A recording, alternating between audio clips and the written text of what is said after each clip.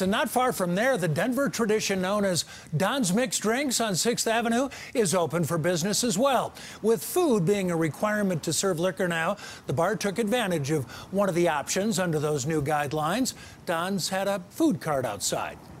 We knew food was going to be a big part of the reopening strategy, and the governor telegraphed that pretty early. Berzin says today went great. Customers respected the rules, but he says he's ready to do some, in his words, social shoeing if it becomes necessary.